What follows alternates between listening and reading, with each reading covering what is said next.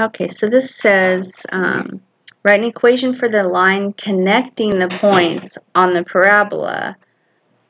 So it's like there's a parabola, and there's some points at x equals 2 and x equals 3.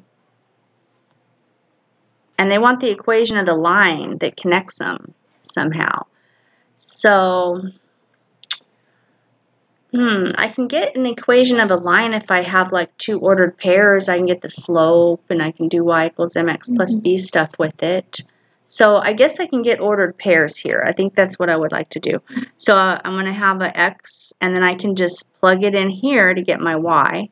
So that'll be 2 squared is 4.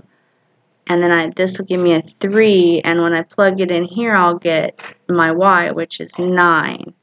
So I guess I can just use the slope formula like, you know how it's like y2 minus y1 x2, right? And this we got y equals mx plus b. So y2, that's 9 minus 4, so that's going to be 5.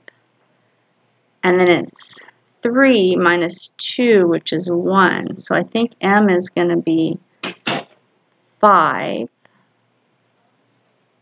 And then I can use an x and a y that I know is on the line. So I'll just use this x and y and find out b.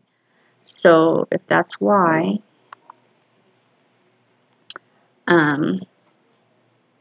what was x? X was 2.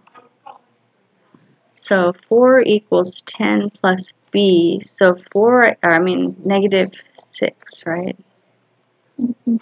Negative 6 is b. So it's y equals 5x minus 6. Let's check that and see if that's, yeah. So that's nice. And they're trying to get at something else that we're going to learn later with some instantaneous velocity stuff and lines, tangents to curves and